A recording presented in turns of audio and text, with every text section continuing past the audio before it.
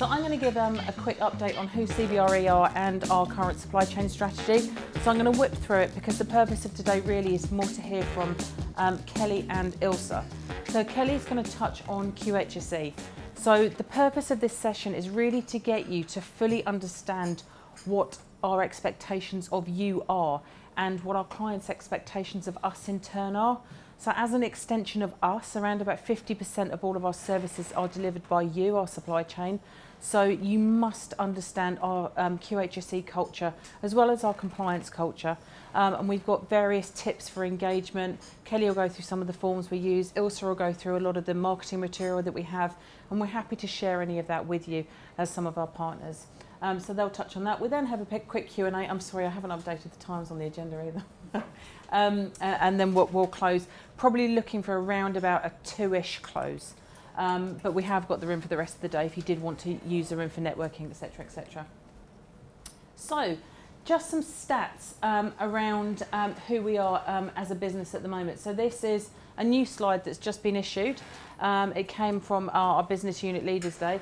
This is GWS in EMEA. So it's a really busy slide, but the reason that I like it is because it gives some really, really nice stats here. So we're currently managing 6.6 million occupants across the EMEA region. So that's a staggering amount of people that we support within their place of work. So we're currently managing we've currently got around about sort of 12,500 people working for us. We're managing 1.3 billion square foot of real estate, spanning all different types of client areas. So some of those numbers in there are really quite fantastic.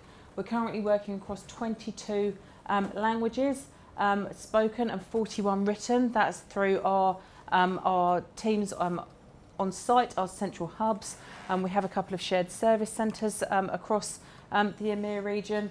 And they support all of those languages and stuff like that. We've got project management. So last year that stat was just under 11,000 projects we managed across the EMEA region, and most of them were actually done in the UK. So the numbers there are some really fantastic numbers. And the reason I wanted to highlight that is because this is what who we are as a business today, and these numbers should be reflected, hopefully, in some of your growth with us as well.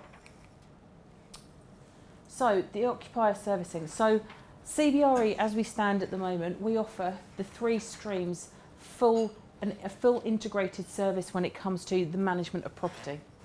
So the standard facilities management, which I think a lot of people would have traditionally associated us with from the Norland days and the JCI days.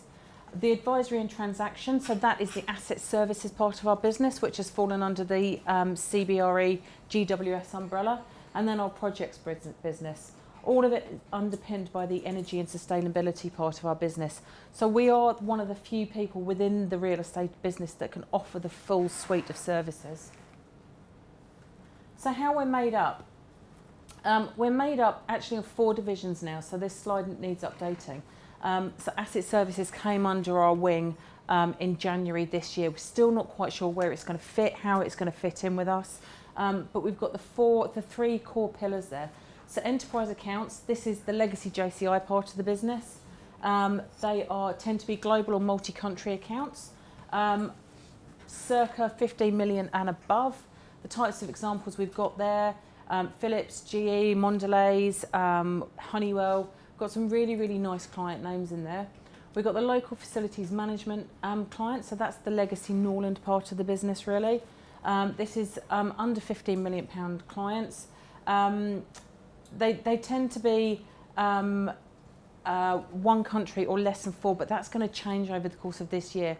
One of our growth pillars is that we grow the local facilities management part of our business across Europe. So the way that we define ourselves will probably change throughout the course of this year and the course of next year. And then we've got the data centre solutions business. So again, a legacy part of the old Norland business.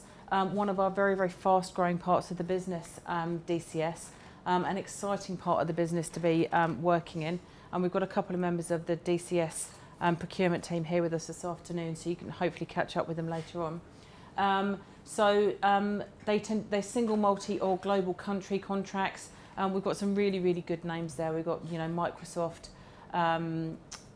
We've got won some of the Google data centres, so it's a major growth area for us. Okay, some facilities management facts. Now, the reason I wanted to draw these out from you is because I want you to understand CBR, we are a global player. A lot of people still associate us with an American branded organisation, still think that the majority of the work is in the Americas. It actually isn't. So the EMEA region does make up a very, very sizable portion of what CBRE globally delivers.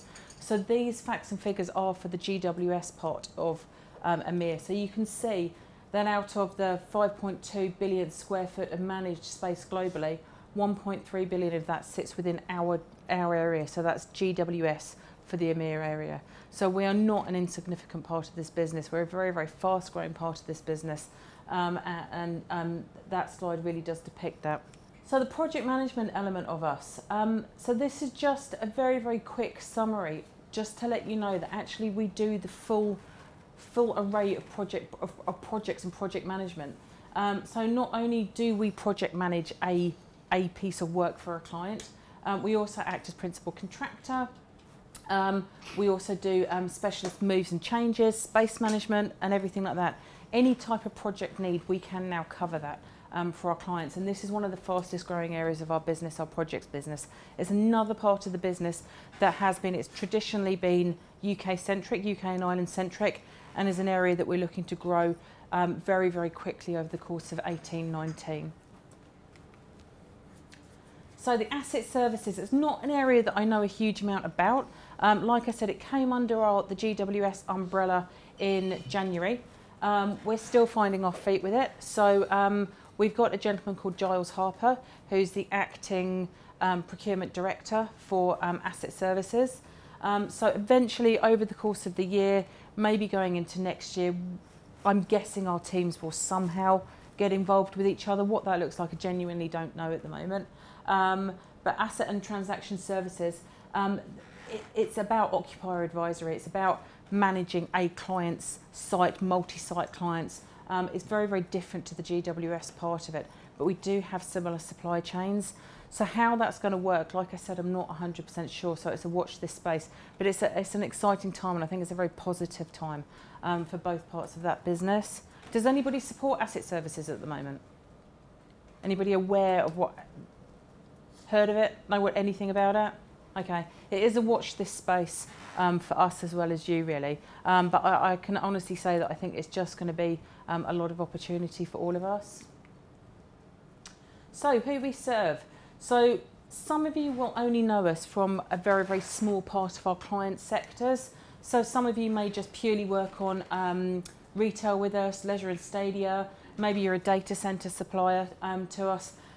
This is a really nice slide that shows really the full array of clients that we currently have at the moment. So one of the, we've got some really nice growth areas at the moment. So oil and gas is a big growth area for us at the moment.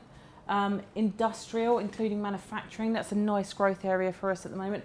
We've also got some smaller ones which are quite kind of pivotal to, especially places like the London market. So heritage is a big growth area for us. So it's one of the supply chains that we're looking to grow quite quickly in the projects and in the maintenance side of the business. This is the footprint of us as an EMEA region.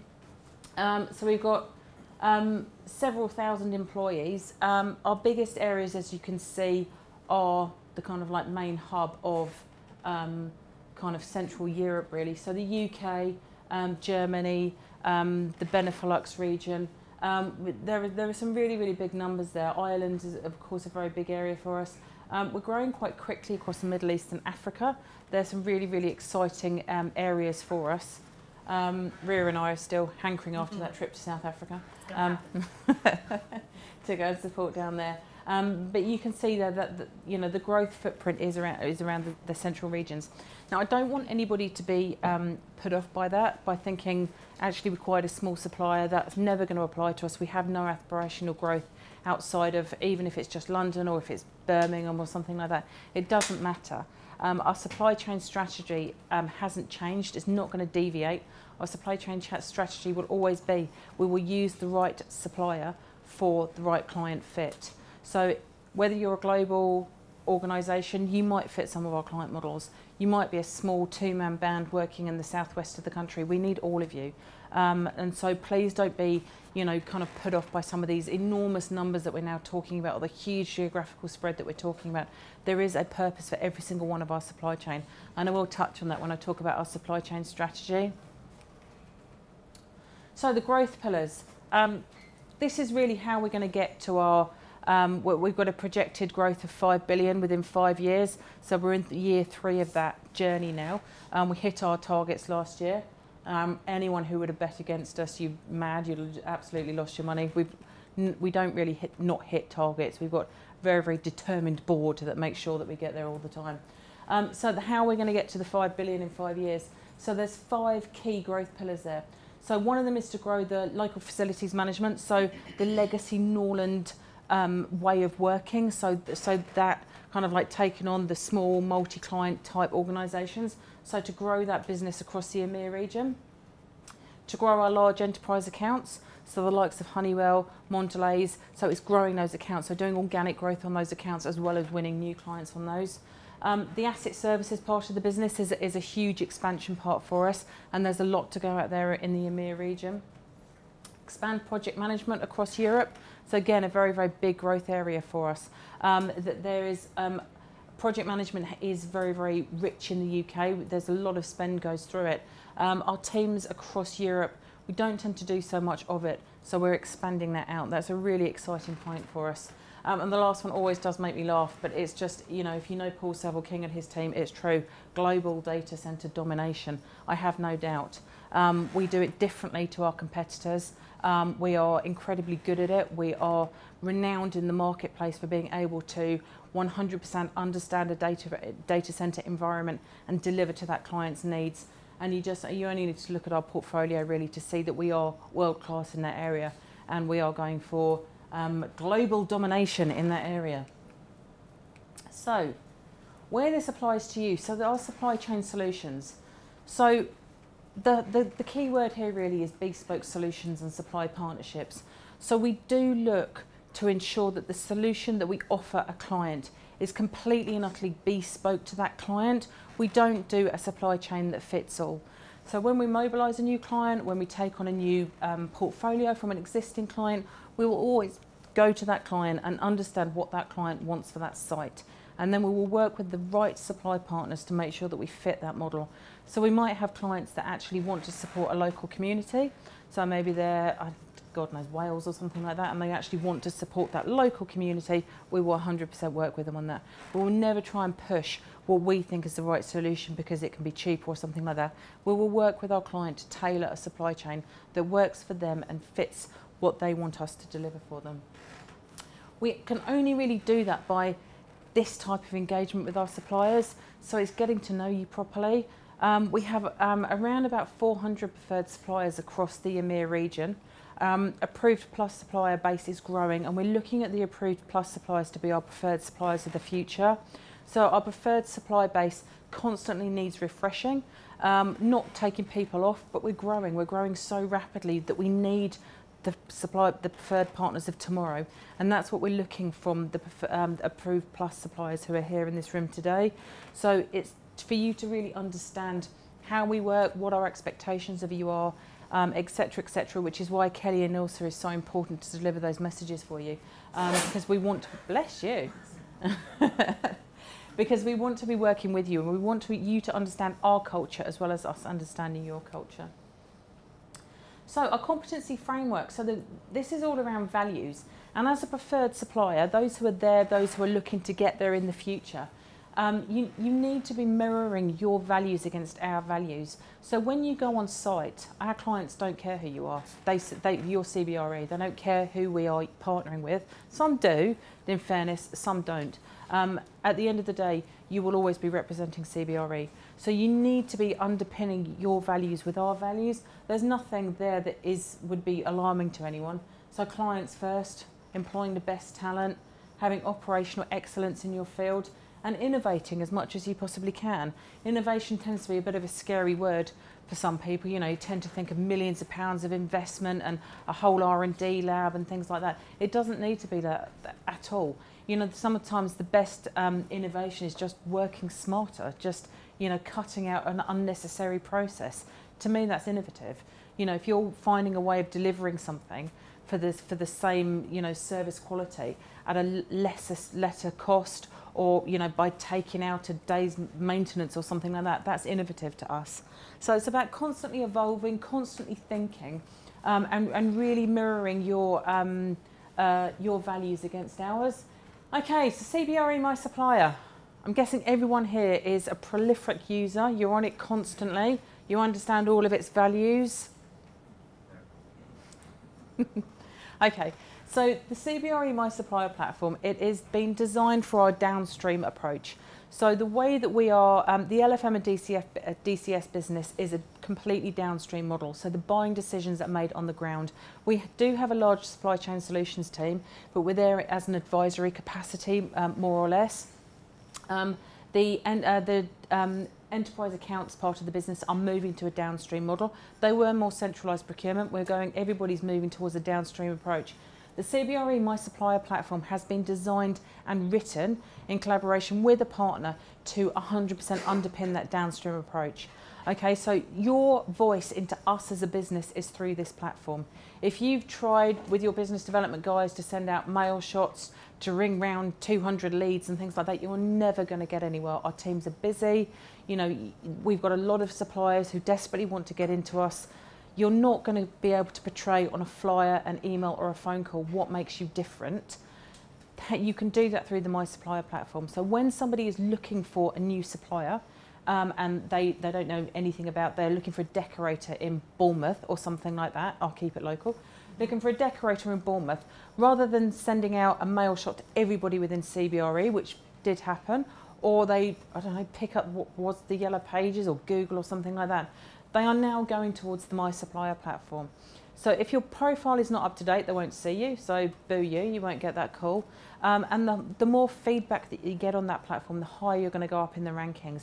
So we're using it completely in conjunction with QHSE, and we've also done it in line with the compliance team. So all of the kind of questions that our clients are asking us, we now hold that information on you. So it might look a bit of a bore, but when you look at some of the clients that we've got, you know, you will understand, you know, if we're working with GlaxoSmithKline and things like that, they're big clients, they're big names. They want to know that you're insured. There's no excuse for us not holding that data on you at the moment. So that's your responsibility to 100% keep that up. And in turn, we try to design a system that draws you into that system. So we're just about to launch the quick quote functionality on that system. The innovation tools are available for you on that system. All of this, the feedbacks are available for you on that system. All of you in this room will have access to the promotional materials on that system. We are going to do significant development on it, probably this year, hopefully this year. It depends on how our EMEA rollout goes on, which will really enhance the experience for you, so that you'll be able to pit yourselves against your peers in terms of ranking and things like that. No names or anything, so you know, just so that you can gauge how your performance is against other members of your peer group and things like that. So I would really emphasise to you, if you have given that tool to your compliance person sitting in the office, your marketing team or something, you've given it to the wrong person. As our key account manager, I would expect the key account managers to be in the room today, or people who are heavily involved in gaining and retaining work from us. You need to be the owner of that platform, and you need to be going into that platform at least once a week and seeing if there's any updates. We'll be doing all of the events through it. You should be pushing for feedback through it constantly. You should be managing that feedback, whether it's good, bad or indifferent. You need to be going back to site, thanks for the feedback. That wasn't so great feedback. What can we do to improve our services? That was fabulous feedback. Thank you very much. Can I buy you a coffee?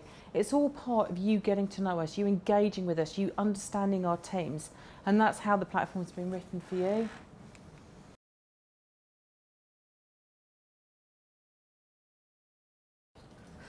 Right, good afternoon everyone. My name's Kelly Matheson. I'm one of the QHSE directors that works in the CBRE business for GWS EMEA. Thank you so much for attending today, especially in an afternoon where it is getting a little bit warmer down here, certainly down here, because in Scotland, if you see my jacket, it's like a duvet cover to keep me warm when I go back up there. We're going to talk about QHSE. Yay! In the afternoon. But I'm going to get you to be a wee bit lively and talk to me for some things. But first off, I want to talk to you about risk. Okay? This statement here from the Risk Appetite and Risk Tolerance Institute of Risk Management it's a few years old now, but it's still very much in play, as I would say. No company can make a profit without taking risks, and yet taking risks without consciously managing those risks can lead to a downfall of organisations. There's been a lot of high-profile downing of big organisations recently in the news, and smaller companies obviously feeling the result of that. So it's important when we talk about QHSE, we talk about QHSE risk and we talk about risk management. And just to give you some of the examples of things that can happen when we don't manage risk, first and foremost is about a reputation. We can have scandal, we can be in the headlines, we can be in the front papers, we can be on Google, we can be viral within seconds. You know, people have got access to Facebook, to Instagram, to all the different kind of social media that we've got available, and they could be talking about you. They could be talking about you on LinkedIn, they could be talking about, your employees could be talking about you, your competitors could be talking about you. So it's really important in terms of your brand that we think about risk and we think about reputation. We don't want to be appearing in the papers, and we certainly don't want our name and our brand to be associated with any negative publicity. So that's just one example of where working with CBRE and working with larger organisations, you do have to consider our reputation, your reputation, and working together is what we're all about to make sure that we're not got situations whereby we've got bad press and bad media. Other exposures we've got, well, we've got a lot of people who are out there. I mean, today I took my car at 4 o'clock this morning. I left my home in Bellshill, just outside Glasgow, for those of you that don't know where that is. I went to the airport, I got on a plane, then I got on a train.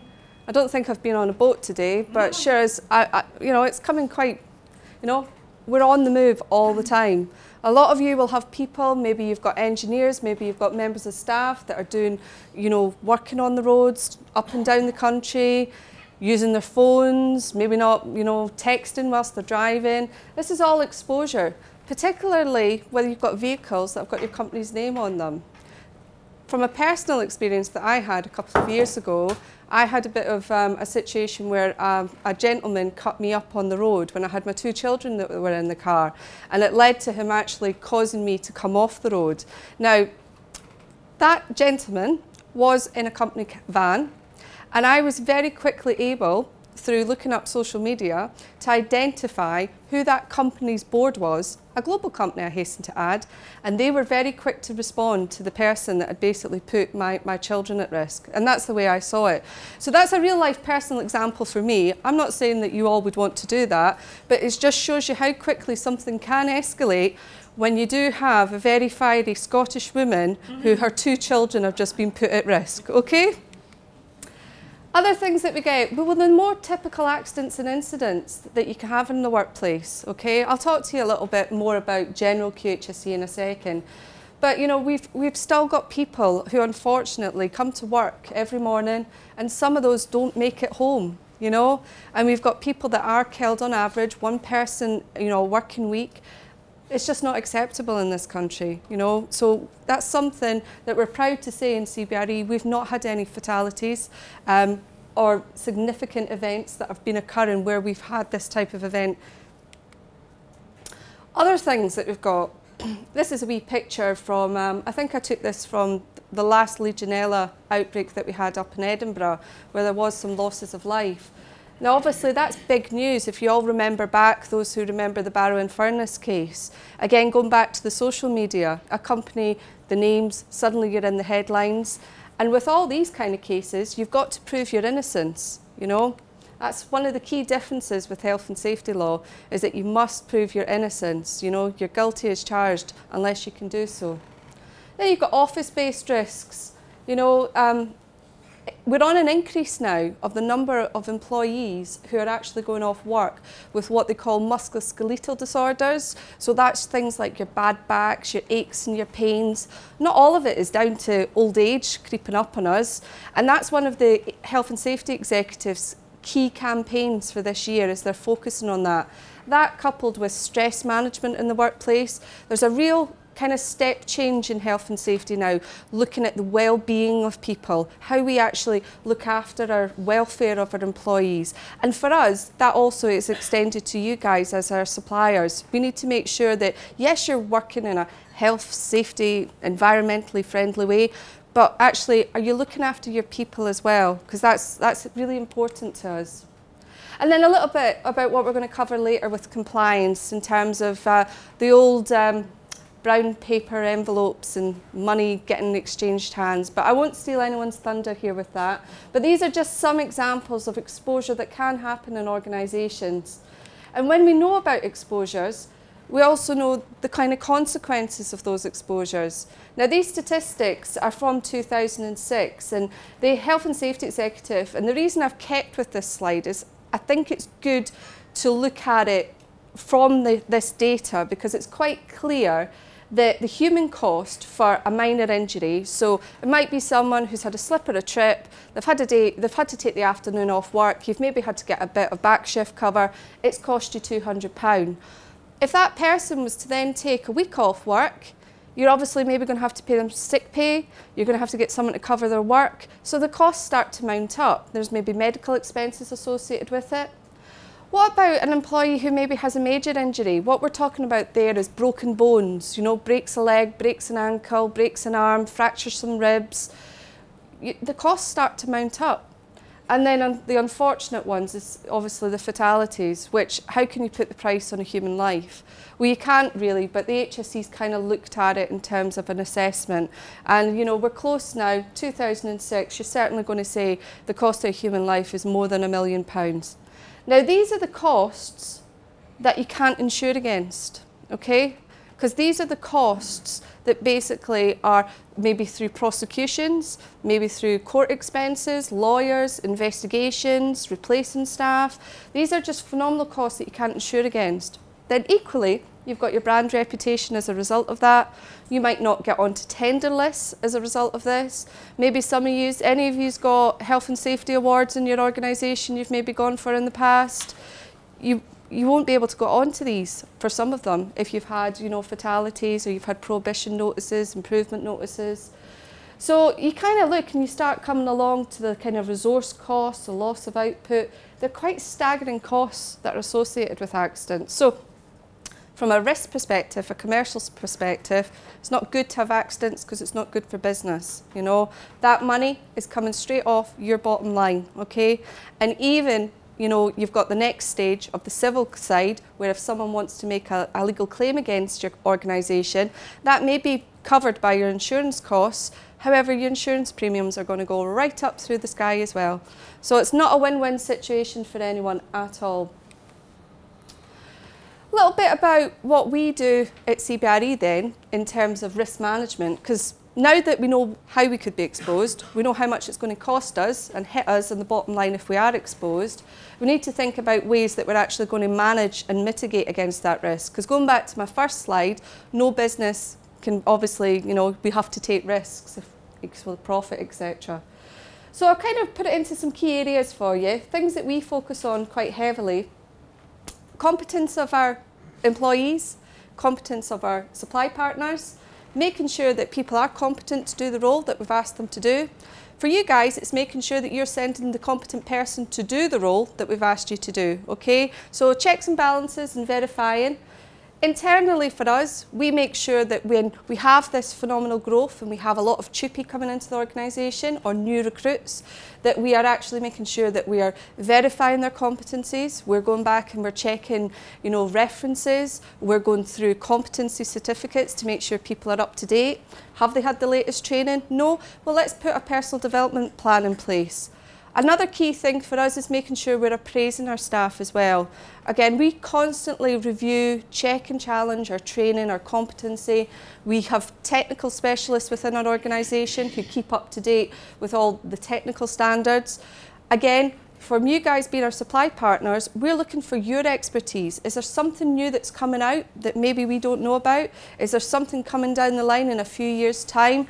I know there's a big focus at the moment on the, you know, the the taking away of the refrigerant gases, and there's talk of hydrocarbons. I was talking to one of the technical guys a couple of weeks ago about this. It went over my head, but this is the kind of knowledge that we can gain from you and would be important to us, because we can then advise our customers, and hopefully we can all generate extra business as a result of that. Physical things kind of come down to the more kind of bespoke health and safety stuff, hazard identification, risk assessments, going out and visiting sites, doing site surveys, not doing quotes from a desk, but actually going out and visiting the site so you can actually appreciate the hazards that are out there, appreciate the controls that are required.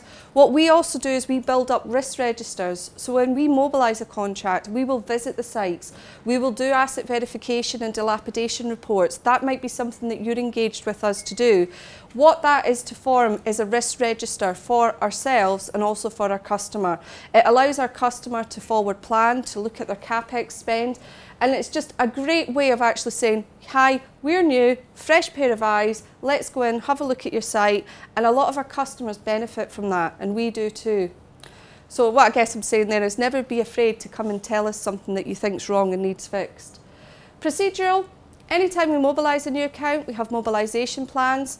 The procurement of our supply chain is part of that. It's a dedicated section of our mobilisation plan, as is the health and safety element of it. We have frameworks and procedures, so like yourselves, we have corporate governance procedures that we have to follow for health and safety. We have rules on how we manage our contractors and supply partners, how we monitor you, how we audit you, and I'll talk to you a little bit more about that in a few minutes. Monitoring, so as a QHSE specialist, my role is to advise, coach and mentor the business, okay? So one of the things I have to do is I have to keep myself up to date with all the changes in legislation. So there's certain ways that I do that, through networking, through CPD events, through meeting my colleagues, meeting my peers. How many of you in the room, give me a hands up, have got dedicated QHSE professionals working in your business? Okay, all right. How many of you go to consultants for support and advice? Yeah, okay, right. Those of you that have dedicated QHSE specialists, I want to get to know them, okay? So this is where networking is really key and really important, because there's lots of stuff that I'm going to go through, lots of slides, I'm going through them quite quickly. It really goes back to the code of conduct that you'll be signing up to on my supplier. So it's not that you'll miss some information, it is in our code of conduct. But if you can get your QHSE specialist to contact me, we can start networking and we can start talking about QHSE and the important areas that CBRE has. And also there might be some little nuggets that I can borrow from your QHSE specialist in terms of what you're doing. And it's true collaboration that we're aiming for. And then lastly is all the financial plans. Dare say for some of you is one of the most important things. But one of the things we constantly do is we review. We do things every month. We have Monday morning meetings where we talk about the operational business. We have monthly contract review meetings where we look at the performance of the contract over the past month. We have that then goes up to business unit reviews, to board meetings, and that's every month that happens. So every month we are checking and challenging, basically, and that is all part of our governance. And it's just checking, challenging, testing, and making and assuring that we are doing what we say we are going to do for CBRE and for our customers. So going more onto the health and safety side of things then, I'm just going to talk to you a little bit about near misses. Now, one of the things about predicting risk is about spotting the unsafe situations and the unsafe acts that occur. Now, unsafe acts, sometimes you might be on a site and you might not realise that it's an unsafe act because it might not be your area of competence.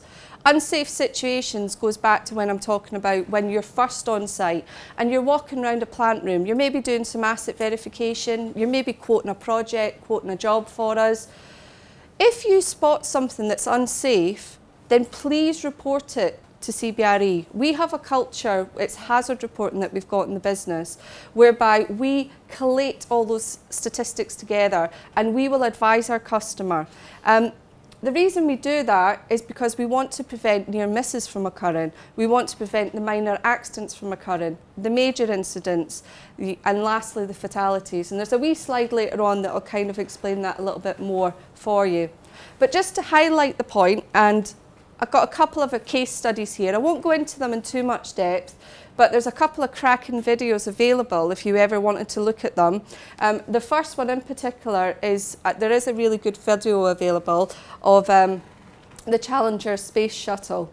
And this is an example of where we talk about people's behaviour and knowing things and knowing situations and how events unfold. How many of you here remember this accident, incident happening, yeah? Anyone remember watching it on the television? I remember as a kid watching it, you know.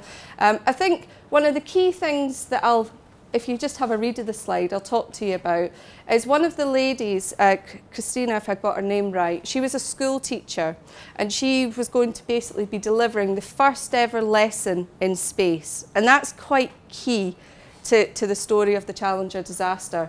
Okay, now, having read this, they were suffering really low temperatures at the time when the Challenger was due to basically lift off, if you like.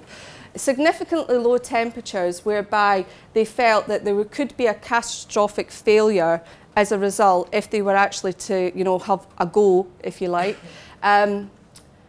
A couple of days before, there was debates between the engineers. The engineers weren't actually based at where the Challenger was taken off from, but there was conference calls between the managers at NASA and the engineers of the O-ring that actually had the catastrophic failure. And the engineers had basically advised them that if they were to actually do a live takeoff, then there could be a catastrophic failure. Now, going back to the teacher, one of the real things, and Ronald Reagan, if you look back at this, Ronald Reagan was really pro this teacher going into space. This was going to be the first teacher in space, but also her first lesson was going to get delivered to, you know, thousands of school children. On the day before, when the engineers were advising that there shouldn't be a lift-off the next morning, basically the managers went against as a decision, and this is where obviously somewhere in the truth, and you can read the report on it, the managers under pressure decided to go with the takeoff, because if they hadn't, then actually they would have missed the lesson, because she would have been in space on the Saturday as opposed to the Friday, and all the school children would have missed out. Now, I doubt any of us, maybe some of you are budding astronauts, I'm not sure, okay? I'd like to go to Mars, but probably be a one-way trip. My husband would probably send me there on a one-way trip. But how many of us basically would ever be in that situation? We probably wouldn't be. But how many of us, honestly, hand on heart, through our careers, have maybe, you know, kind of went and bowed to the pressure of maybe a manager, maybe a senior manager, just saying, get the job done, cut the corners. And that's one of the things at CBRE we have to make sure that we don't do, is where we do have something that's unsafe, an unsafe situation, an unsafe act, that we report it and we deal with it and we manage it correctly, okay? No job is too big, too small for us to basically just stop the job, regroup, rethink. Another example, a little bit closer to this location and maybe a little bit more in people's memories. If you remember the Paddington train crash, you can obviously read into that one as well. That was 31 people lost their lives and 523 people were injured. Signal passed at danger. There's a few things when you look into this. The train driver unfortunately lost his life. He had actually only been qualified to drive this turbo train for 2 weeks. When they looked at his training, and there's a few different root causes and, you know, kind of things that happened. When they looked at his training, the actual training course didn't cover anything to do with the signals. There was nothing where, so if we know that there's been 8 near misses on this actual signal, you would have thought that drivers that are getting trained how to drive a train on that track would be advised of the potential risks that are out there. No one explained it to them at all, okay? So to put that into an example of going into the workplace, I go to a site and I recognise that the roofs on that site are maybe made of asbestos, okay? It's a fragile roof. I've got no signage up. I've got the access to it is on a wonky ladder, okay? I would come back, I would report that as a hazard. I would make sure that all my engineers knew about that hazard. I would make sure that it was included in an induction to make sure that people, when they come onto site, are aware of that hazard. So that's the kind of simple example of basically, we knew there was a hazard, we knew there was a risk, but we didn't advise people at all of that particular hazard or risk. Now, one of the reasons they thought that this signal was passed at danger was it was between a yellow and a red light, and it was these kind of lights that they've got. And when the sun was at a certain angle on the day in question, the actual sun's rays came through, and again, they couldn't speak to the driver, but what they thought was the rays of the sun made the actual signal yellow as opposed to red. So we didn't know to stop. So it's just little behaviours and things like that. It did open up a wider debate about automatic stopping on train tracks and stuff like that, and there had been a couple of earlier crashes as a result, but it shouldn't take that number of fatalities and that number of people to get injured for action to be taken, especially if we know about near misses. So lessons learned, be fascinated by near misses, okay? Even just a simple near miss of a trip hazard, of unsafe wiring that you might see, depending on your field of expertise, be fascinated by it, because there's probably a reason behind why things haven't happened. And for us, it's very much about advising us, you know, we will look for our suppliers to advise us of unsafe acts, unsafe conditions.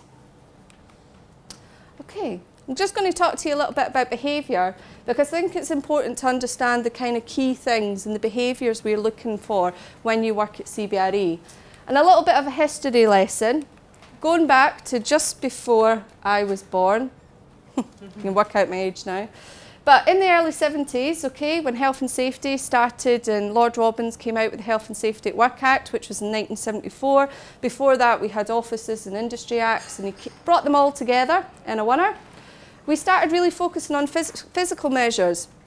So let's put a guard, let's put a barrier, let's stop people from getting hurt. Okay, and accidents start to come down, but then they start to come up again. Why?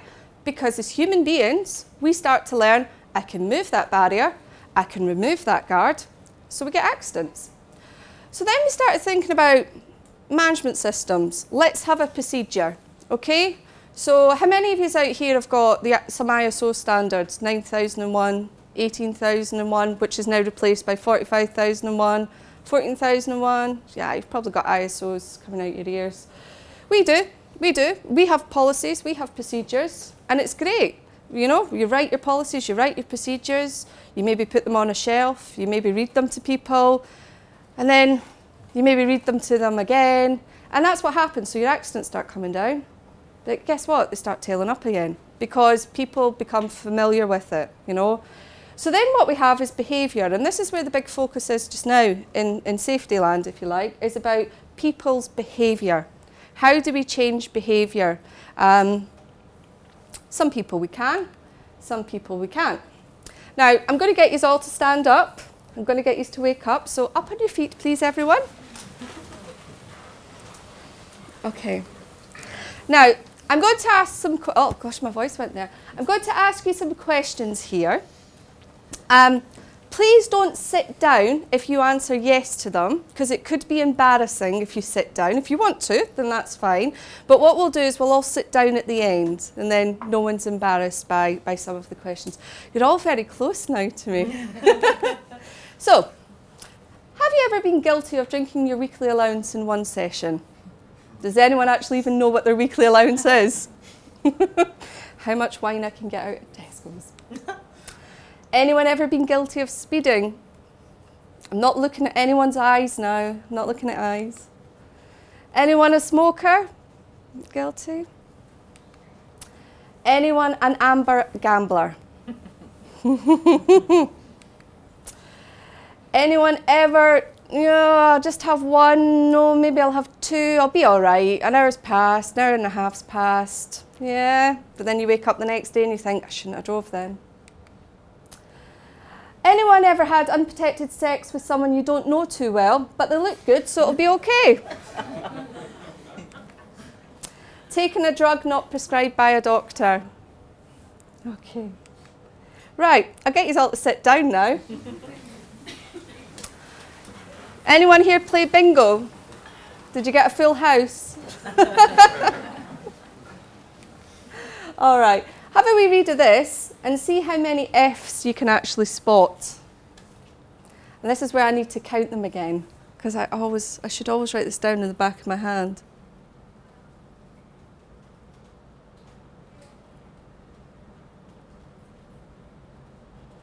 I'm missing.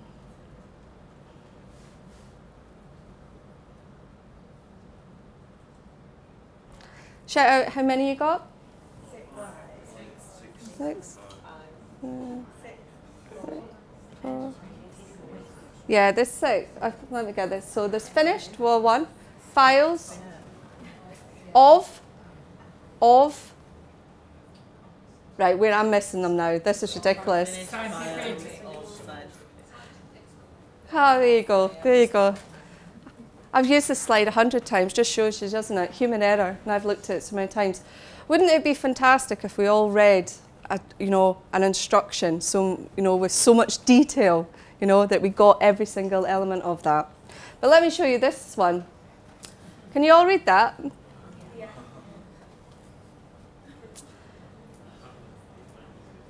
It is amazing, isn't it? Reading and understanding. But it's something we probably maybe don't take into consideration in the workplace as much as we should do, is people who do struggle with reading. And certainly one of the things that I've learned as we've become GWS EMEA with CBRE, I'm 11 years with the organisation, so I'm Legacy Norland. But for me, is obviously our move into continental Europe and the languages and, obviously, it's diverse and the culture's diverse, but in a positive way, because we're learning a lot from our colleagues across in continental Europe as well. Don't know if any of you know who this lady is. Any of you ever heard of Catherine Susan Genovese? Okay. Yeah. Right. Obviously you see my pal Gordon there, my fellow Scot, okay? I'll talk to you about him in a wee minute. We'll just park Gordon, whatever you think of him for now. But let's talk a little second about behaviour setting the tone and self-reinforcing. Let's give you this. Catherine Susan Genovese was an American woman who unfortunately was stabbed to death in her apartment outside in Kew Gardens. This was in New York, in Queens in 1964.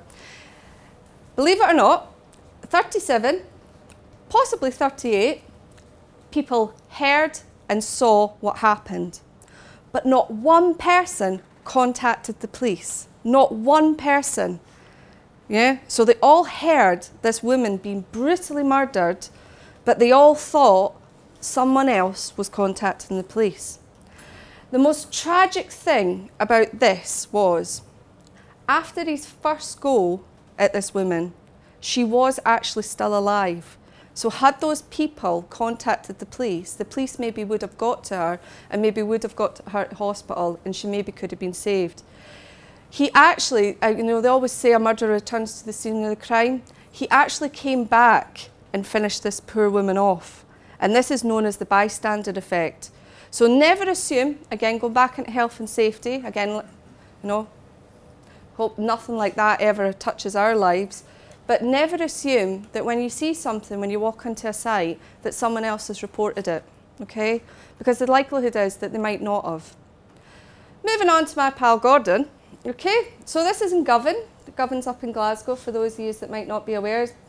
Big old shipyard back in the day. Famous Scottish comedian Billy Connolly used to work there. And this is, at the time, Gordon Brown was the Prime Minister. They were visiting the Govan shipyard. It was as a result, I think, of some of the work being won for the new warships. And Gordon's hair was too nice that day to wear a hard hat. So what does that say about leadership? If you're a leader in the country and you're on a site where it's mandatory, albeit there is another guy behind him not wearing it, what does it say if we are not reinforcing the standards? Okay, and that's the big thing for me, especially as user leaders in your business, is when you are out visiting our sites, come with your PPE, make sure you wear your PPE. I've always got my PPE in the back of my car. I mean, what kind of health and safety person wouldn't be suited and booted and looking, you know, very neon? But it is about reinforcing standards. So again, just really think about that, is then when you're on sites, making sure that you are appropriately dressed and your teams are appropriately dressed. Some of our sites, be aware that whilst we have in our code of conduct certain expectations that we'll expect from you, there may be additional items that our customers want. You know, it might be a mandatory eye protection site. You may have to wear flame retardant overalls in some of our sites. So again, this is really key when you are getting, you know, liaising with the account managers from CBRE, is asking questions, is there any specific PPE requirements? Our code of conduct will talk through, you know, things like making sure you're wearing safety footwear with a stepped heel, ankle protection, etc., etc. But in some of our accounts there might be specifics. So rather than obviously having to delay a job, please make sure that you find out in first place. A couple of obviously consequences of behaviours as well. These are two examples. If you want a good movie to watch, it isn't actually that bad. For the ladies, Mark Wahlberg's in it, so Deepwater Horizon's a good video to watch. I watched it thinking it'll be another, I've seen the Piper Alpha video countless times, hundreds of times in my career, which is a very good video. We use it as part of our permit to work training for our team, and there was an anniversary one done a few years back by the families after Piper Alpha. But these events were foreseeable, okay? The workers didn't feel that they had an opportunity to discuss safety. They were under a culture of fear and reprisal. Now, the reason I put this slide in is because I want you to know that we have a thing called a just culture. In the next slide I'll go on to explain that in a little bit more detail. But what we are recognising within our own employees and within you guys, as well as our supply partners and as an extension of CBRE, is that we are human, okay? We do make mistakes. Sometimes we'll make errors. Sometimes people will do violations. Now the errors are things that we can really work with, because we do generally make a mistake, okay? It might be you forgot to lock your car at night, okay? I do that. My husband tells me off, and then I make sure I lock it the next night until about a month later and I forget to lock the car again, okay? Now, sometimes though, you know, violations is where we do things that we know we shouldn't do, but we do them on purpose, and that's a little bit different and a little bit more difficult to change. In the workplace though, we see it as errors. Sometimes it can be a skill-based error. So it could be that you're sending the wrong person to do the job, so they've not got the competence, so they've not got the knowledge, the training or experience to actually assess the job properly. Or it could be that they've got too much on and they just do make a genuine mistake. Sometimes skill-based errors are slips of action or lapses of memory. If I asked you now, you know, basically 10 things that you saw coming up from downstairs to here, you probably wouldn't remember because you've not thought about it. But if I asked you what your favourite song was from the 80s and could you sing the words, you probably could give me a good rendition of it. It's because of just the way our brains actually process information. So sometimes it's making sure that lapses of memory, that you've got people information. So for our kind of industry, we want to make sure that when we're sending people to the workplace, that they've got things like their safe systems of work on them, that they've got instructions, training, that they've got access, however you make it possible, you know, to manufacturers' instructions, to technical advice. So making sure that you guys are providing your teams with the right information so that they've got somewhere to go. Mistakes, you can have rule-based mistakes and you can have knowledge-based mistakes. Sometimes a procedure might be wrong because things have changed. You know, equipment's changed. Sometimes your knowledge might be out of date. So sometimes these are things that we have to look at. And when we do accident investigations, we will look at how all of this comes together. And we will basically, we call it the 5 whys. We'll say, why did this happen? What caused that to happen? What caused that to happen? And if you keep asking why, you know, you will get to the actual root causes, and there might be more than one root cause of why an incident happened. Violations can sometimes be routine, okay, situational or exceptional. To kind of give you an example of that, So let's go back to Govan Shipyard and Gordon Brown, he's not wearing his hard hat. I wonder how many people the next day didn't bother to wear their hard hat. You know? I wonder how many of the apprentices that are working on the shipyard basically said, well, if he's not doing it, I'm not doing it. And he's the Prime Minister. You know? Because that's kind of how we are, and that's how we roll in Glasgow. Okay? But then you have situations like exceptional. So if I go back to Piper Alpha, if you ever do watch the video, there's one gentleman who survived as a result of actually jumping off the rig. Now, when they were trained, when they went onto the oil rigs, that was one of the things that you didn't do. You didn't jump off a rig because there was the chance that you would obviously drown going into the water, or that you could actually suffer a serious injury as a result. So that was an exceptional violation.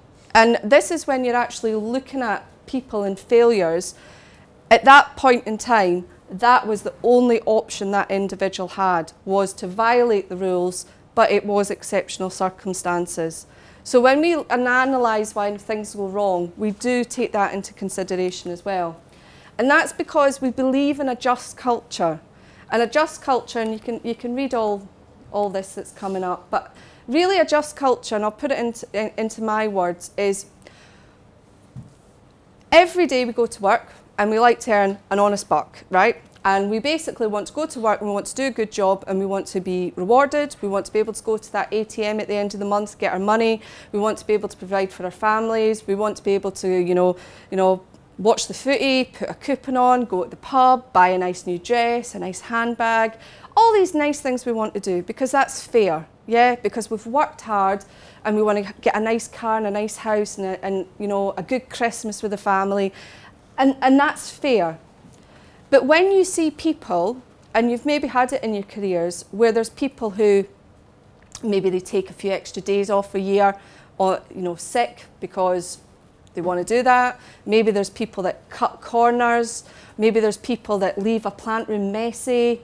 And little things that start to bug you, little things that start to frustrate and annoy you. And that's where you basically see that life's not fair. So if we put that into a work context, we're looking at understanding the just culture, whereby if I have an employee, he goes out and he's doing an honest day's work, and he comes in, he's got all his PPE on, he does his risk assessments, he basically goes and he maybe has to go to the bathroom, and he comes back and he forgets to put his eye goggles on, and then maybe someone spots him and says, "What are you doing? You're not wearing your goggles." That was a human error. That was a lapse of judgment, okay? He made a mistake. So that's a just culture. That's a toolbox talk, back to work, okay? But then maybe we've got a situation whereby maybe we've stopped a couple of guys who are using an abrasive wheel. They've not got any dust protection. They're not using any water suppression. We've got dust going everywhere. It's going into all the instruments. They're maybe doing it in a boiler house or something crazy like that. We tell them off. Okay, we say to them, right, this is what you need to do, sort it out, guys, you know, come on, we're all part of a team working together. But then maybe 2 days later, guess what you find? The same guys doing the same thing. Now that's different, because that's gone from being fair to not being fair, yeah? So that's what we believe in as a just culture, in the sense of, you know, people will make mistakes. Some people it'll be a lapse of judgment. Some people will deliberately do it. Sometimes it's deliberate because it's exceptional, but sometimes it's deliberate because they just don't care. And that's very hard to manage, and that's very hard to deal with. But what I'm trying to say to you from QHSE, we're not the big bad policemen that come out there, point sticks at people. We're the people that understand people, and we're the people that will come out, we will investigate. If we have to investigate an incident, we will do it with you so that it's open, it's transparent, and that we all learn from the lessons, okay? Any questions on that? Because it's really important that you understand kind of our culture when it comes to the just culture. Here's a good one. Any of you ever been to Schiphol Airport? This is mainly pointed at the gentlemen in the room. So flew into Amsterdam. Ever seen that wee fly on the urinals? Yeah? Now, this was actually, we talk about innovation. This actually came from the cleaning team at Amsterdam Airport. And it was all to do, sorry with the thought in your head now, it was all to do with spillages, okay? Now, they came up with the idea of just putting a little fly onto the urinals would give gentlemen something to aim at. And they actually got an 80% reduction in spillages, which meant that they didn't have to clean the toilets as often. And that came from an actual cleaning operative. So sometimes the best ideas that are out there and the best ways to make behavioural change can come from your own teams. And one of the key things, I'll talk about it very briefly later, but if any of you are actually going for the new ISO 45001 standard, us at CBRE, we've just went through the process. One of the key focuses of it is worker participation. So actually getting all the good ideas from your teams. And there's a simple question you can ask is, yeah, what can we do better around here? I don't have the actual video, but I'd recommend if you get a chance to go onto YouTube and have a look at a video called The Lone Nut, okay? The Lone Nut is all to do with what we call the first follower concept, okay? If you have a look at the video, it's basically it's a guy who you would think, it sits out in the middle of a park, lots and lots of young people, and this guy starts dancing, okay? And he's just dancing and he's dancing and he's dancing. And then a couple of people join in and they all start dancing. And then before you know it, the whole park start dancing. So what they're talking about is who's the most important person? Well, it's not the guy dancing, but it's the person who actually supports the lone nut. So maybe when you think about next time you're in a meeting and you've got a guy who's got a really good idea, well, he thinks it's a good idea, guy or girl has got a really good idea, and you actually, no one else in the room's agreeing, but you actually agree with them, maybe try being the first follower, because that might get the support to get some change put through. Setting the tone then, one of the things we will do, and we do this with a lot of our preferred suppliers, is we come out and we do a thing called a collaboration audit. And rather than a kind of, a checklist audit of do you do this, do you do that, it's a more tactile feel of the behaviour of your actual organisation. Because as we meet you, we probably meet you at meetings, at workshops, maybe on social occasions, maybe at the supply partner events, etc. So we're always very much on our best behaviour, okay? But what we want to do is we want to get under that iceberg and we want to actually see the attitudes of your staff and actually all the good stuff that you're talking to us when we're talking and we're negotiating contracts, we actually want to see how you tick. And that itself comes down to your organisational culture. So don't be surprised in the future if you have someone like me coming out and wanting to have a wee chat with you. It's not invasive, I promise. No needles, no sticks, nothing like that. So really, in a nutshell, with our culture, we have a collaborative culture. That is one of the strongest things I would say with you. We're not here, certainly QHSE, to, I've already said it, we're not here to beat people up, we're not here to point sticks, we're not supply partners, bashers or anything like that. We want to ensure that we have the best in class supply chain to work for our customers. And to be the best in class and to become world class, we need to make sure that QHSE is at the core of what you do. And it has to be at the core of what you do. It is a foundation block of our business because we don't manufacture products. We don't make widgets and things like that. We are all about our people. And if we don't look after our people, then, going back to my earlier slides, all we're going to get is a lot of trouble. So what we do is we do things like we have a gateway that's available to our staff where they have access to all our policies and procedures. We have mandatory health and safety training that they've got to go on. We do a lot of e-learning with our teams as well. We have risk champions embedded in our business. So these are people who've maybe got a want to get into QHSE as a profession, or maybe have just got a general interest. So they come along to our meetings, and that's certainly something, if any of you's ever wanted to come along to a QHSE champion meeting to talk about any innovation in QHSE, you'd be more than welcome.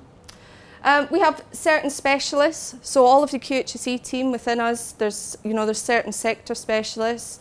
I kind of sit more on the oil and gas accounts, utilities, whereas I've got people, and I dare say construction, whereas we've got people who are more pharmaceutical. So there is different specialists, so I've got go-to people to go to. Risk profiling and heat maps. So one of the things we will do is we look at our supply chain in terms of risk. We will look at the geography you cover. We will look at the size of business, we'll look at the turnover that you've got with us, we'll look at the type of work that you do, and that gives us a bit of a risk profiling. What that does is that allows us to look at how often we need to come out and do inspections, and then also when you might get a collaboration audit from us. And that normally comes proactively if there's a request from procurement to do that. Maybe you're going up the next stage to the preferred supplier status. Hopefully not the reactive stage where we're coming out as a result of accidents or incidents, you know. Where are you going to get access to this information? How do you know? How do you know if you're going to be compliant? There's so much people, processes, all this kind of stuff. Code of conduct. On My Supplier, the code of conduct is available for you, okay? You may have ticked the box, hopefully you've read it as well, okay? You need to read it because there is certain specific requirements that we will have in it. If any of you do any excavations for us, for instance, you have to wear flame retardant coveralls, okay? So there's little things that you would need to know about. Covering these very, very quickly, I will just really say competence.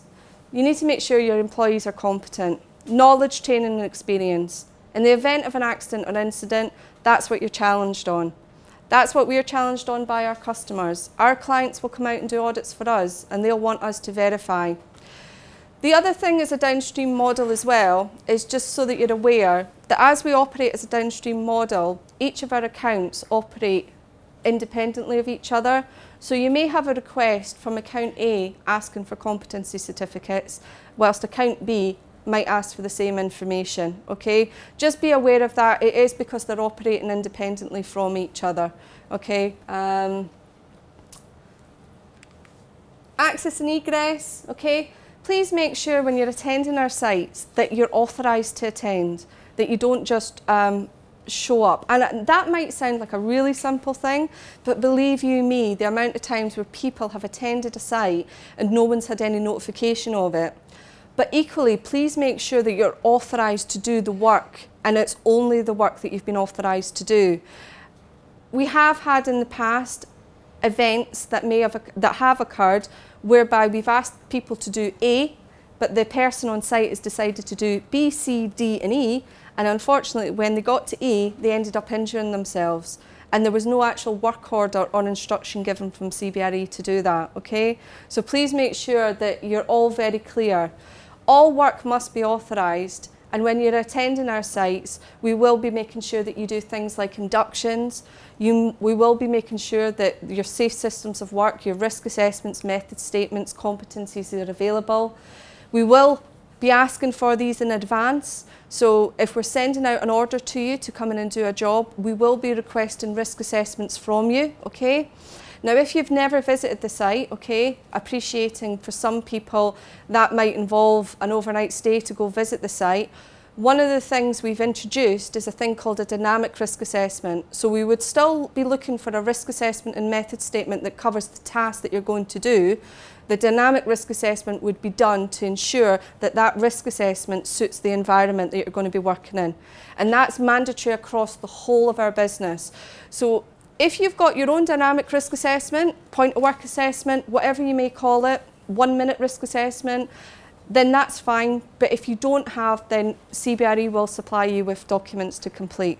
And that's something that all of our engineers do as well, okay? They do it electronically on their PDAs. If you do your stuff electronically, I would add, please make sure that there's a facility for us to get that information so we can store it in our site files. If you're going to be bringing any products onto site, make sure that you've got approval for that. Make sure that you provide safety data sheets and cost assessments. Talked about the dynamic risk assessment. You want to have a look at these. I can send you a copy out so you can see them.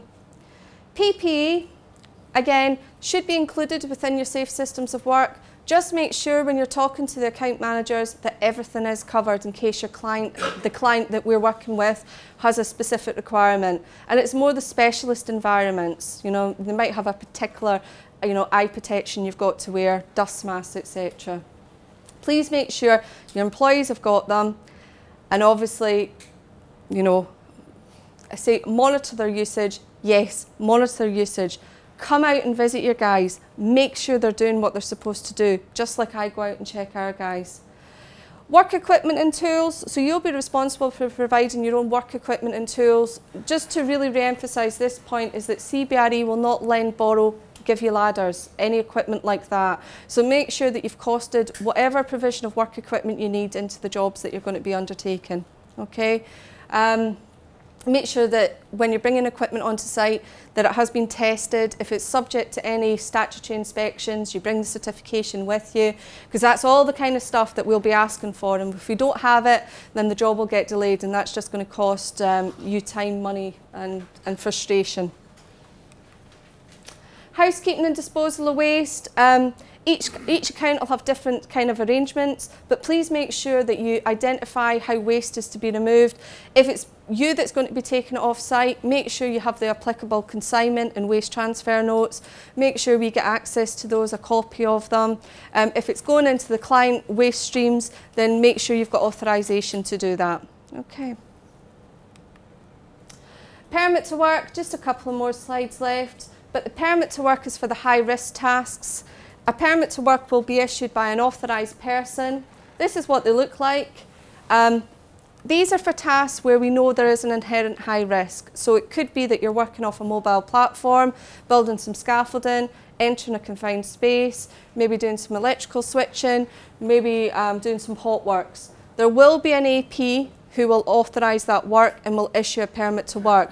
That will have to be signed off by the person in charge of doing the job. That's the person who remains on site. It will be monitored and it has to be cleared and cancelled. So there's a lot more information on that within the subcontractor code, supplier code of conduct that you can review. Really, cooperation, communication and understanding. Well, coming to meetings like this, coming along to champions meetings, meeting your local account managers, you know, getting your safety guys to contact me, to contact my peers. If you know you're not working on one of my accounts, but they can still contact me, I don't mind. But really just, you know, getting to know us and, you know, QHSE people, talking to QHSE people. Monitoring of the works, just because they're on our site doesn't negate your responsibility to supervise. So making sure that you have got effective, proactive management and monitoring of your employees in place.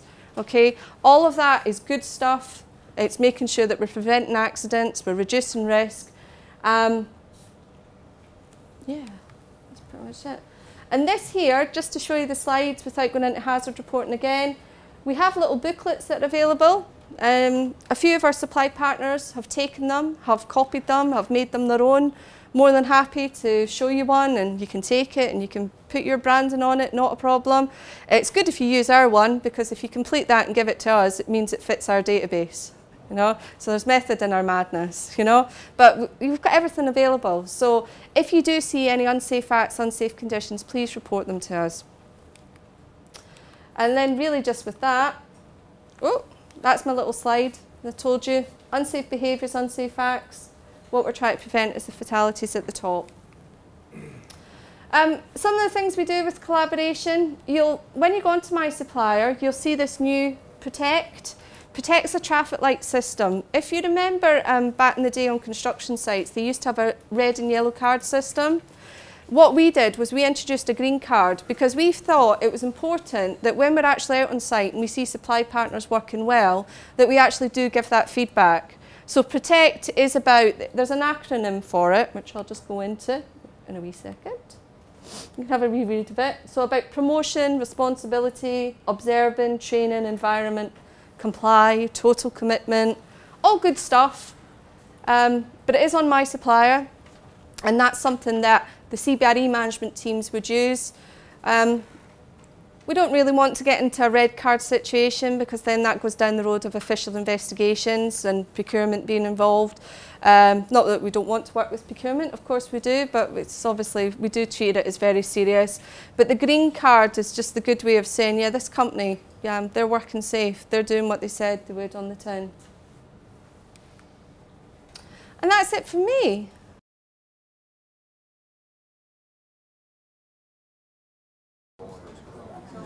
Right. If everyone can grab a seat. Okay. Looks like we're ready to start. Hi, good afternoon, everyone. My name is Ilse. I look after compliance for GWS EMEA. So it's a big region, big and diverse region. I've been doing this for about 2 years, and I would say it's a very challenging role, but interesting. So today I'm going to talk to you a little bit around our compliance program, so the program that we've got in place for CBRE GWS. But I'm also going to give you some tips around things that you can do for your organization. So I'm going to try to keep things quite brief because Kelly's already covered all the concepts of risk management and things such as behavior, which obviously also apply to our area, to compliance as well. So in the interest of not having to repeat everything that Kelly said, I'm going to try to keep things quite brief. I mean, why is compliance so important for us as an organization? We work predominantly with big corporations, multinationals, banks, pharma clients, and for them compliance is one of their sort of top priorities.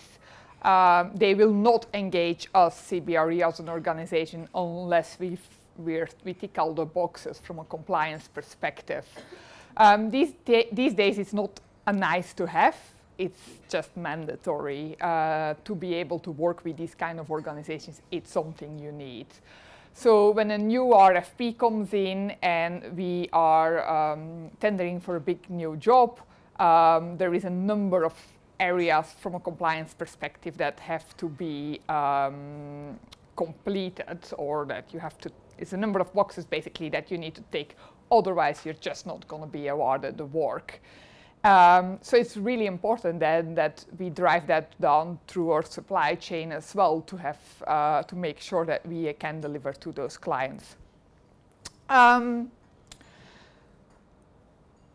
We also see that there is a lot of queries coming from our clients around what are you doing with your supply chain? What initiatives are you taking to make sure that your supply chain's compliant? And there are a couple of things we're doing. We're doing screening, we're doing some monitoring, but I guess there is a lot more that we can do together. Events such as these today are definitely helpful, but there is more we can do. There are things such as implementing whistleblowing hotlines where we can work on together, and I'm quite happy to reach out to all of you if you have, like, for instance, haven't got a whistleblowing hotline or a tool where employees can raise concerns, to look into that and work with you as to how can you implement something like that in your organization. Or they can even come to us and report things directly to us. We feel like it's really important to work collaboratively with all our suppliers together, so we would rather hear from you that when there is a problem than us finding out ourselves. So what are the benefits from this ethical and compliant culture? What can we really gain? I think it's important for us because it's a differentiator. Companies come to CBRE because they obviously think we are a very ethical organization. We've even got a award for that. For 5 years in a row, we have been world's most ethical organization. You don't just achieve that from nothing. So we have to basically submit all our compliance programs and everything that we do from a compliance perspective to a body that then looks into that and gives us that certification. So there's a lot of work that's going into that, and we want to drive that down to our supply chain as well. So I think, I mean, one of the things here that you can see, there is this graph that shows that organizations which are more ethical and have the highest level of ethical standards and compliance, that they achieve more growth from a business perspective. So it's not just all about, oh, we have to invest money in compliance, it's going to cost us money. No, you'll get something back at the end, because you will grow your organization by being more compliant, more ethical, because you'll be able to work with those organizations that think that this is really important. I mean, one of the things I wanted to go through as well is the Ethisphere Institute. That's the organization that's given us the reward of most ethical organization for 5 years in a row. And what they say is there is such a thing as an ethics premium. Companies will see their share price going up, revenues going up if they become more ethical. And there's been a lot of research that has gone into that. So if you go on the Ethisphere Institute website, you'll find a lot of information around that. So how do we do this compliance culture? We don't have a massive compliance team, but we work collaboratively between the different parts of our organization. So we've got sourcing, we've got QHSE, we've got HR, and we've got compliance, myself, the compliance team, but then we've also got data protection, data privacy team, and all those different teams, they work together collaboratively to instill that compliance culture in our organization. So I speak on a regular basis with all those different colleagues from throughout the organization to achieve this, our goals together. So on a yearly basis, what we do is we do a risk assessment. So we do a compliance risk assessment. We decide what are the major risks throughout our organization. And then based on those risks, we are going to focus our efforts. We're not just going to cover everything because it's impossible. We can't just we don't have unlimited resources. But we are going to focus on those areas that we believe as an organization are the highest risk for us. And that goes back to what Kelly said around risk assessments earlier. So we also have a supplier assurance program in place. And part of that is My Supplier. So it's the tool where you put in all your information when you're onboarding with us as a supplier. And through that tool, we'll use some of that information to make sure that you, as an organization, are able to deliver to our standard. So as Anna was saying earlier, it's really important that the information that you are putting into that tool is as accurate as possible, because we are using that information to assess whether you are the right third party for us. And we'll be also doing some screening, because when we are engaging with you, we want to make sure that you're going to be able to deliver as per the requirements set by our clients as well. So we'll do a number of screenings. We'll do some screenings in the background, which could be around sanctions, OFAC screening. But there is also a number of screenings that are related to the information that you're putting into the My Supplier tool. So, as any big organization, we have a set of values. We call them our RISE values. And they apply to every single CBRE employee in our organization, whether they are working in the head offices in LA or they're working on a remote site somewhere in the north of Scotland. Those values apply to everyone. The values are, we've got 4 different values: respect, integrity, service, and excellence. So from an anti-corruption perspective, there is a number of laws and regulations we as an organization have to adhere to. We're a global organization based in the US, so FCPA applies to us. That's the Foreign Corruption Practice Act. That means that none of our employees or no one within our organization can pay any bribes to government officials. But that goes for our suppliers as well, because we can be liable for what our suppliers do. So that's why we have in our standard of business conduct for our suppliers a clause about corruption and bribes. We see enforcement picking up. I get notifications from the regulators and from the Serious Fraud Office about enforcement every single day. So every single day there is some new investigation into a big multinational because they have been paying bribes or receiving kickbacks, etc., etc. So it's really out there. It's definitely a big topic for us. Maybe not so much in the UK, but there are a couple, I mean, since we are an EMEA-wide business, there are definitely a number of areas where we operate within EMEA that are areas of concern to me. So in terms of data privacy and security, similar to what I just said about corruption, you see a lot of things in the news around data privacy and security breaches and big fines and multi-million pound fines for certain security breaches. I mean, luckily, CBRE is not an organization that holds a lot of personal data, so we don't have credit card records. We don't have a lot of the big bulky data that the banks or the financial institutions have. However, we have 70,000 employees working for us, and we have information on those 70,000 employees.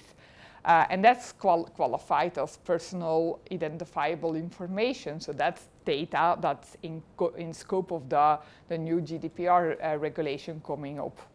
So we are working together closely with our HR teams, with our other teams across the business, like procurement, like marketing, like sales, making sure they're all ready for the new regulation coming into play. However, the new regulation, new GDPR regulation, it's not a scary thing. It's not going to be a big bang on the 27th of May, where the regulator's going to come into all the organizations and do a massive data audit. That's not going to be the case. However, the regulator wants you to see that you're on a journey, that you're taking steps to get there towards compliance. So what's the GDPR regulation about? So it's based on a couple of principles. And the first principle is notice and awareness.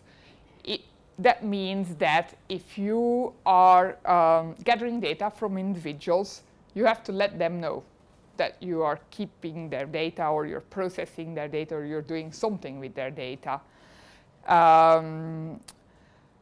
Also, you will have to have their consent. So they have to say, we are happy for you to use our data or to process our data. An individual should also be able to come to you and say, I want to see the data that you've got on me. So you can get subject access requests. So that means that your employees or your clients or individuals that you deal with can come to you tomorrow and say, I want to see all the data that you have got on me. And they have the right to do so. And then you have to produce everything. So that means going through email servers, going through documentation, etc. So they're expecting from you to have a process in place to retrieve that data and give it to the individual. Also, they also have the right to come to you and say, I want all my data to be updated. I'm now married and I'm no longer so-and-so, but so-and-so. So you have to now update all the data that you've got on me with these new details. Or I think you've misspelled my name. Can you please update the documentation to make sure that my name is correct?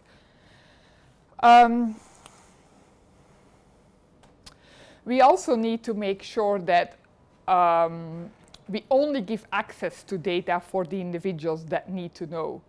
Coming back to the example that you gave before, if you give us passport information, we have to make sure that not all the 70,000 employees in our organization have access to that passport information, but only the individuals that need it for their role or for processing that data.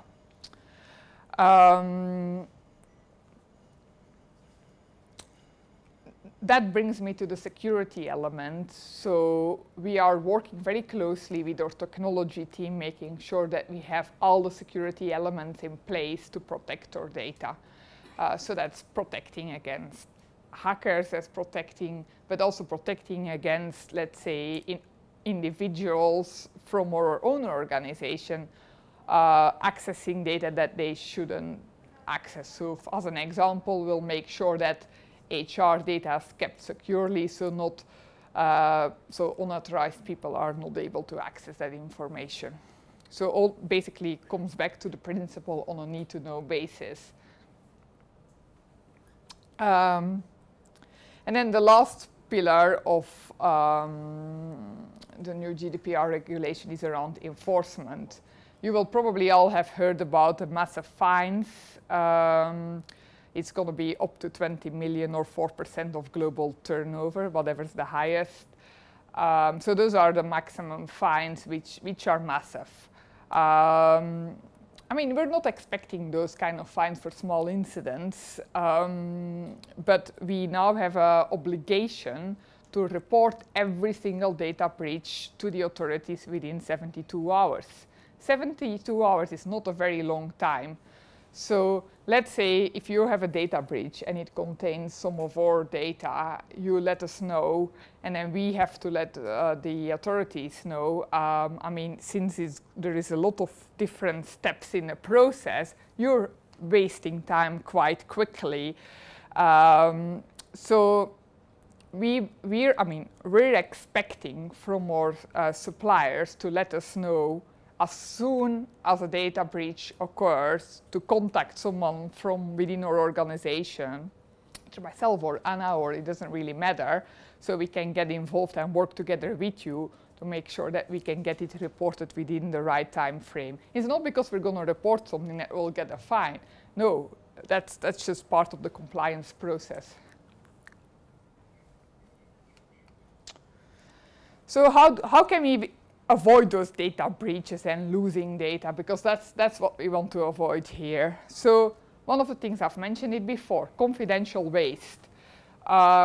Make sure that when things are confidential, put it in a confidential waste bin. That's what it's for. Don't just throw all your paperwork in a normal recycling, because that can be picked up by someone and there could be confidential information in there. Make sure that your systems are properly looked after, that you don't have server downtime, so that the firewalls are working accurately, etc. I mean, I'm not a technology expert, you can probably tell, but I think it's about making sure that your technology team is taking the right measures to prevent downtime, so your firewalls are working properly and the hackers can't come in. Make sure that when you're sending an email, send it to the right person. I mean, I know we all make typos, human error, we spoke about it earlier, and everyone does. I mean, we're only just human, but try to pay attention to where you're sending your emails to, because very confidential information can go through the wrong person by just getting a couple of letters wrong in the email address. I mean, a good trick is putting like a 2-3 minute delay on sending your emails out. So our global head of legal, he has said to the whole compliance team, one of the things you should consider doing is putting like a delay on your sending out emails, so you can recall it when you've realized you've made an error. Another thing that is frequently occurring is on a Friday night, you all go down to the pub with your workmates, you have a couple of drinks, you've got your laptop back with you, and after 5 drinks, you don't know where it is anymore. I mean, it happens to all of us. The best thing to do, or in that case, is, okay, not go down the pub. Yeah, that's an option, it's not gonna happen. Put a lock on your laptop back. I mean, you can think, oh, what's a lock gonna do? But when you're reporting that you've lost your laptop and you report it as a data breach, at least you can say, oh, it was protected. People can't just go in there and get the data. I mean, your laptops are supposed to be encrypted, of course. But adding that extra level of security will also be helpful when you are losing your laptop back in the pub. Just little things like that can help. Right.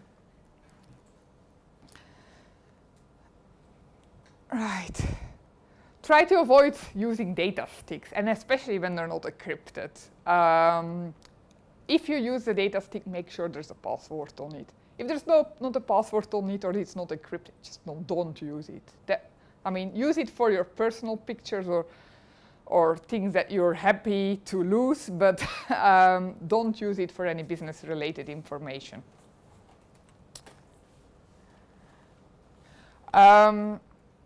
Also, don't email anything to your own personal email, because that's not as secure as the company network. There's not the same security precautions in place, and that could be leading to serious issues. So, Anna's just asked me to speed up a bit, so I'm going to skip a couple of slides then. I think we've touched on modern slavery already by speaking about minimum wages. We as an organization, we've got a Modern Slavery Act. We've got a statement out there. One of the things that we've developed as well, we've got some posters which we are happy to share with you. So if you want to have some more information on that, feel free to reach out to me and I'm happy to provide.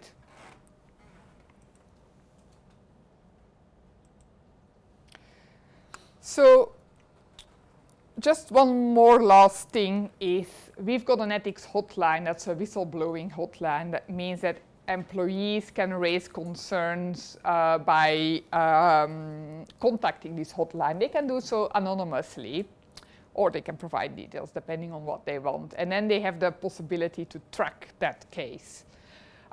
It's open to our suppliers as well, so if any of you have concerns about our practices, you think they're not ethical, please go on there and raise some concerns. We can also help you implement something similar within your organization if you reach out to me. I think it would be quite a good thing to work collaboratively on these kind of initiatives. So we've got my details right there. Anna will probably provide a copy of the presentation, so feel free to reach out to me if that's something that you would like to do within your organization. Okay.